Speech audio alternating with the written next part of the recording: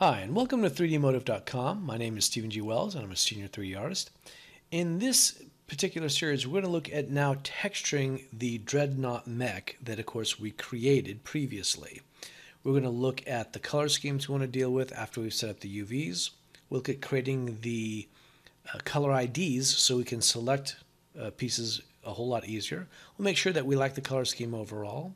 We'll take a look at how to get fake 3D on flat planes that hug the model so we can get some fake 3D without actually having to use real 3D.